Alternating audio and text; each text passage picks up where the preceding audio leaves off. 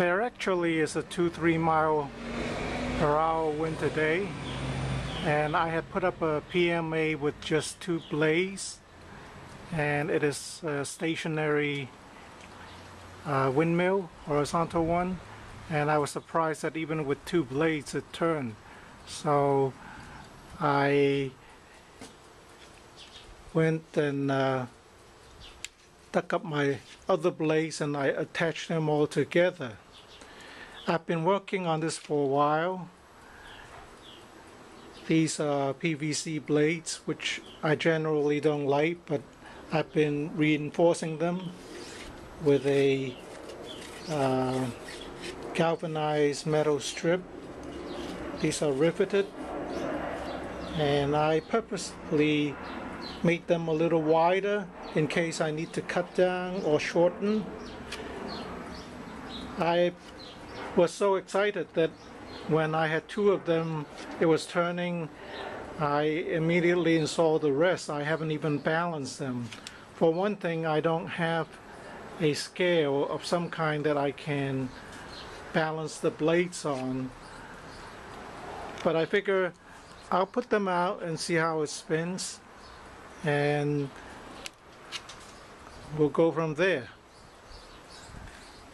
I have the mount already. Getting a pole is also a little problematic because I won't be able to install this really high up.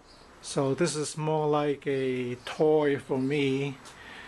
Of course, in an emergency, if you really need power, you could put this up, but it's not completely useless. So it turns fairly easily.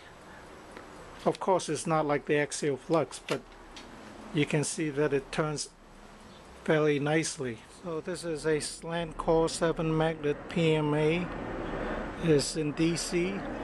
Probably better if it is in AC, so the wiring can be more easy to connect.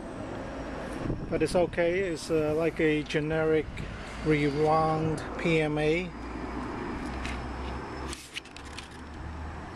So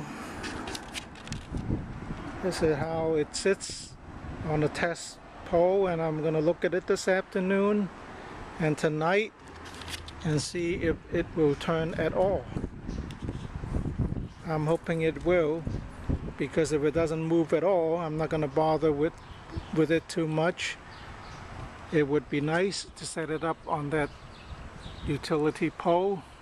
The cable guy was teasing me. He said he'll put it up for me. Wouldn't be too nice. He'll cut all the utility wires. I don't think people would be happy with that. So here's how it looks in my yard for the moment. I'll get a little taller test pole, maybe like an 8-foot pole, and see how it goes.